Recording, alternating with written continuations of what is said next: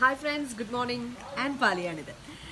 ഇന്ന് നമ്മൾ കാഠ്മണ്ഡുവിലെ രണ്ടാമത്തെ ദിവസമാണ്. രണ്ടാമത്തെ ദിവസത്തിൻ്റെ പ്രത്യേകത എന്താണെന്ന് വെച്ച് കഴിഞ്ഞാൽ നമ്മൾ കാഠ്മണ്ഡുവിലല്ല നിൽക്കാൻ പോകുന്നത്.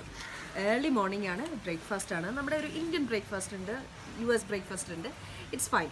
ബ്രേക്ക്ഫാസ്റ്റിൻ്റെ കാര്യമല്ല ഞാനിപ്പോൾ പറയാൻ വന്നത്. നമ്മൾ കാഠ്മണ്ഡുവിൽ നിന്ന് പോഖ്ര എന്ന് പറയുന്ന സ്ഥലത്തേക്കാണ് പോകാൻ പോകുന്നത്. പോഖ്ര എന്ന സ്ഥലം ഹിമാലയത്തിൻ്റെ താഴ്വരയാണ്. നമ്മൾ ഹിമാലയത്തിനെ കുറിച്ചുള്ള നല്ലൊരു വ്യൂ കിട്ടാൻ, അല്ലെങ്കിൽ അതിനോട് ചുറ്റുമുള്ള ലേക്ക് സൈഡ് ഉണ്ട്, വേറെ ഒരുപാട് കാഴ്ചകളുണ്ട്. അപ്പോൾ ഈ കാഴ്ചകളെല്ലാം കാണാൻ പോകുന്നതിനും ഒരു പവർ ബ്രേക്ക്ഫാസ്റ്റ് കഴിക്കാൻ വേണ്ടിയിട്ടാണ് ഇവിടെ എത്തിയിരിക്കുന്നത്. അപ്പോൾ നമ്മൾ ഇവിടെ നിന്ന് യാത്ര തിരിക്കുകയാണ്. കൂടുതൽ വിശേഷങ്ങളുമായി പോഖ്രയിൽ നിന്നും എത്താം. നേപ്പാളിലെത്തുന്ന വിനോദസഞ്ചാരികൾക്ക് പൊഖാറയിലേക്ക് യാത്ര ചെയ്യണമെങ്കിൽ കാഠ്മണ്ഡുവിൽ നിന്നും 2 ഓപ്ഷൻസ് ആണുള്ളത്. ഒന്ന്, റോഡ് മാർഗത്തിൽ കാറിലോ ബസ്സിലോ ഒക്കെ നിങ്ങൾക്ക് ട്രാവൽ ചെയ്യാം. മറ്റൊന്ന്, ഒരു ചെറിയ ഫ്ലൈറ്റ് ജേർണി, വെറും 25 മിനിറ്റ് മാത്രമുള്ള ഒരു കുട്ടി ഫ്ലൈറ്റ് ജേർണി. ഇത്ര ചെറിയൊരു രാജ്യമായിട്ട് പോലും നേപ്പാളിൽ 43 എയർപോർട്ട്സ് ആണുള്ളത്. ഈ എയർപോർട്ട്സിൽ സഞ്ചരിക്കുന്നവരിൽ നല്ലൊരു ഭാഗം അവിടെയുള്ള സാധാരണക്കാരായ ആൾക്കാരാണ്. കൂടുതലും അവർക്ക് കൂടി ആക്സസ് ചെയ്യാൻ പറ്റുന്ന രീതിയിൽ, അല്ലെങ്കിൽ അവർക്ക് കൂടി അഫോർഡബിൾ ആയിട്ടുള്ള രീതിയിലാണ് ഡൊമസ്റ്റിക് എയർലൈൻസ് അവരുടെ കാര്യങ്ങൾ ഒക്കെ ഭംഗിയായി നടത്തുന്നത്. ചെറിയൊരു സ്ഥലപരിമിതിയൊക്കെ തോന്നും, പ്രത്യേകിച്ച് മഴയും ഹ്യൂമിഡിറ്റിയും ഒക്കെ ഉള്ള ഒരു കാലാവസ്ഥയാകുമ്പോൾ. പക്ഷേ വ്യത്യസ്തമായ മുഖങ്ങളും ജീവിത രീതികളും ആളുകളെയും ഒക്കെ കാണാനും ആസ്വദിക്കാനും ഒക്കെ ഇഷ്ടമുള്ള മനുഷ്യരാണ് നിങ്ങളെങ്കിൽ തീർച്ചയായിട്ടും ഈ ഒരു അനുഭവം മിസ് ചെയ്യാൻ പാടില്ലാത്ത ഒന്നാണ്.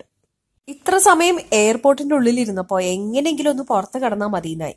പക്ഷെ പുറത്ത് കടന്നപ്പോഴാണ് മനസ്സിലാവുന്നത് ഇത്ര വലിയ ഒരു മഴയാണെന്ന്.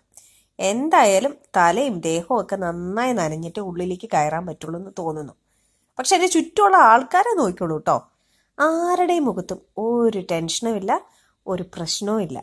ഈ മഴയൊക്കെ എത്ര കണ്ടതാ അനിയ എന്നൊരു ഭാവമല്ലേ ആ മുഖങ്ങളിൽ നോക്കി. കാഠ്മണ്ഡു നഗരത്തിലെ ഈ മഴ ഭംഗി മാത്രമല്ല, ലേശം ഭയം കൂടി ജനിപ്പിക്കുന്നതാണ്. കാരണം ഭാഗ്മതി നദിയാണ് തൊട്ട് കിടക്കുന്നത്. കരകവിഞ്ഞൊഴുകാനുള്ള സാധ്യതയുണ്ട്. പ്രളയമുണ്ടായാൽ ഒരുപാട് ആളപായങ്ങൾ ഉണ്ടാവാനുള്ള സാധ്യതയുണ്ട്. അതൊക്കെ മുൻകൂട്ടി കണ്ടേ പറ്റൂ. നേപ്പാളിൽ ടൂറിസത്തിന്റെ അനന്തമായ സാധ്യതകൾ തുറക്കുന്നതിനോടൊപ്പം സാധാരണക്കാരുടെ ജീവിതങ്ങളിലും വളരെ പോസിറ്റീവായിട്ടുള്ള മാറ്റങ്ങൾ വരണം. അവരുടെ പ്രകൃതിയെയും മനുഷ്യനെയും ഒന്നും ഹാം ചെയ്യിക്കാത്ത രീതിയിലുള്ള ഡെവലപ്മെന്റ് ആണ് വരേണ്ടത് എന്നൊക്കെ വിശ്വസിച്ചുകൊണ്ടുള്ള സസ്റ്റൈനബിൾ ടൂറിസം മെത്തേഡാണ് നേപ്പാൾ ഇപ്പോൾ ഫോളോ ചെയ്യുന്നത്. അല്ലെങ്കിൽ അതിലേക്കുള്ള കുറച്ച് ചുവടുകൾ അവർ നടന്ന് നീങ്ങിക്കഴിഞ്ഞിരിക്കുന്നു. നേപ്പാളിൽ ഈ 2015 എർത്ത് ക്വേക്കിന് ശേഷം ഇത്തരം കാര്യങ്ങളിൽ അവർ കുറച്ചുകൂടെ അലേർട്ടാണ്. മാത്രമല്ല അതൊക്കെ ഭാവിയിൽ ഒരുപാട് തൊഴിലവസരങ്ങൾ സൃഷ്ടിക്കുമെന്നും അവർ വിശ്വസിക്കുന്നുണ്ട്. തീർച്ചയായിട്ടും ഇത്തരം സംരംഭങ്ങളെയൊക്കെ നമ്മൾ ഏറെ പ്രോത്സാഹിപ്പിക്കേണ്ടത്, നമ്മുടെ ജീവിതത്തോട് ചേർത്ത് വെക്കേണ്ടതും കൂടിയാണ്. കാരണം ഭാവിയുടെ ഒരു വലിയ പ്രതീക്ഷ ഇത്തരം ചില കൊച്ചു കൊച്ചു ചിന്തകളിൽ നിന്നാണ്. അങ്ങനെ നമ്മൾ പൊഖാറ എയർപോർട്ടിൽ എത്തിയിരിക്കുകയാണ്.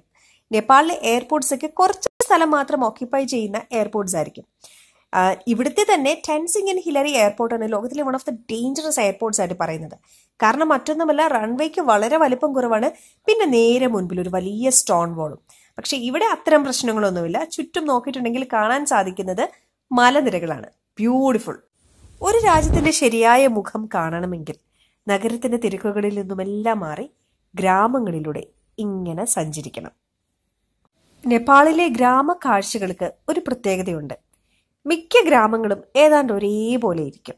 കൊച്ചു കൊച്ചു വീടുകൾ, അതിനോട് ചേർന്ന് ചിലപ്പോൾ ചില റെസ്റ്റോറൻറ്റോ അല്ലെങ്കിൽ എന്തെങ്കിലും ഒരു കുഞ്ഞു ഷോപ്പോ മറ്റോ ഉണ്ടാകും.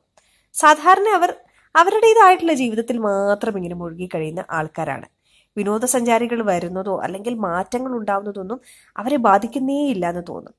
പിന്നെ ഒരു ചെറിയ സ്ഥലത്ത് ഒരു കുഞ്ഞു സ്കൂള്, ഇത്രയുമൊക്കെയാണ് ഒരു ഗ്രാമത്തിൽ നമുക്ക് പെട്ടെന്ന് ശ്രദ്ധിച്ചാൽ കാണാൻ കഴിയുന്നത്. ഖാറയിലെ ഗ്രാമങ്ങളിൽ നിന്ന് ഇങ്ങനെ നഗരത്തിലേക്ക് ഉറ്റുനോക്കണം. പഴയ ഏതോ കാലഘട്ടത്തിൽ നിന്ന് പുതുമയിലേക്ക് നോക്കുന്നത് പോലെ തോന്നും. ആ പിറകിൽ കാണുന്നതാണ് അന്നപൂർണ മലനിരകൾ. ലോകത്തിലെ വലിയ പർവ്വതങ്ങളിൽ, അതായത് ഏറ്റവും വലിയ 10 പർവ്വതങ്ങളിലെ 3 ധോലാഗിരി, അന്നപൂർണ 1, മനാസ്ലു എന്നിങ്ങനെ 3 പർവ്വതങ്ങൾ കാണാൻ കഴിയുമെന്ന പ്രത്യേകതയാണ് ഈ കാഴ്ചകൾക്കുള്ളത്. കുറച്ച് ഹെയർ പിൻ വളവുകളും കുത്തനെയുള്ള കയറ്റങ്ങളും ഒക്കെ കഴിഞ്ഞാൽ നിങ്ങൾ എത്തിച്ചേരുന്നത് ദാ ഇതുപോലൊരു സ്ഥലത്താണ്. ഭൂമിയിലെ പറുദീസ് ഇവിടെയൊക്കെ അല്ലേ എന്ന് തോന്നിപ്പോകും. ഇന്ന് വ്യൂ അത്ര ക്ലിയർ അല്ല, കുറച്ച് ബ്ലേർഡ് ആണ്, ബിക്കോസ് മഴക്കാറുണ്ട്. അതുകൊണ്ട് ഇവിടെയൊക്കെ വിഷൻ ഒന്ന് ഇത്തിരി മറച്ചിരിക്കുകയാണ്. ഇഷ്ടമാണെന്നൊക്കെ തോന്നുന്ന സാഹചര്യത്തിൽ നമുക്ക് അങ്ങ് ഒരുപാട് ദൂരേക്ക് പോകാൻ തോന്നില്ല, എങ്ങാനും കാലതെറ്റ് വീഴുമോ എന്നുള്ളൊരു ഭയം. ചുറ്റും നോക്കുമ്പോൾ മഴയും മഞ്ഞുമൊക്കെ നുകർന്നു നിൽക്കുന്ന മലനിരകൾ, ഇവയൊക്കെ കാണുന്നത് തന്നെ മനസ്സിന് ഒരുപാട് സന്തോഷവും സമാധാനവും പ്രദാനം ചെയ്യുന്നുണ്ട്. ചിലപ്പോൾ അതുകൊണ്ടൊക്കെ തന്നെയാകാം ലോകത്തിലെ വിവിധ ഭാഗങ്ങളിൽ നിന്നുമുള്ള ഒരുപാട് ആളുകൾ ഇവിടേക്ക് എത്തുന്നത്. കോടമഞ്ഞും ചാറ്റൽ മഴയും ഒക്കെ തട്ടിയെടുത്ത കാഴ്ചകളുള്ള പൊഖാറയിലേക്ക് ഇനിയും ഒരിക്കൽ കൂടി വരണം. അന്നപൂർണയുടെ നെറുകയിൽ സൂര്യാസ്തമയങ്ങളും സൂര്യോദയങ്ങളും തിലകം ചാർത്തുന്നത് കാണണം. അതുവരെയും പൊഖാറയെ ഇങ്ങനെ ഒരുപാട് സ്നേഹിക്കണം. സ്നേഹപൂർവ്വം, ആൻപാലി.